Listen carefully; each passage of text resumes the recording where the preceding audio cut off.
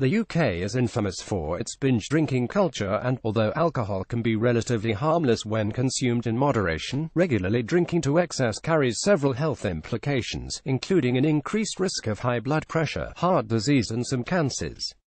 But it also seems that this particular habit could be affecting our brains, too, with new research linking binge drinking to impaired neural development, particularly in young people.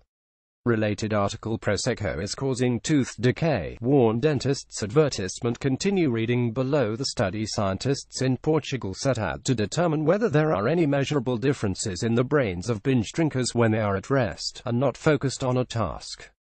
To do this, they recruited 80 first-year undergraduate students and split them into two groups, those who had never indulged in binge drinking before and those who had.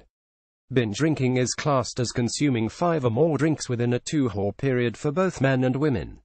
None of the participants were considered to display any signs of alcoholism. The brain activity of the two groups was assessed using electrodes attached to the volunteers' heads. When results were compared, it was found that the self-confessed bingers displayed changes not dissimilar to the early signs of brain damage. Lead scientist Dr. Eduardo Lopes Caneda, for the University of Minho in Portugal, said these features might be down to the particularly harmful effects of alcohol on young brains that are still in development, perhaps by delaying neuromaturational processes.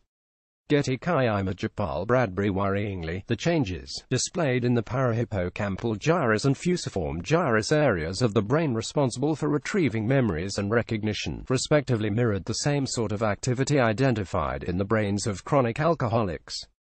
Notes from the report also highlight previous studies that have drawn links between binge drinking and an increased risk of Alzheimer's disease, vascular dementia and ADHD.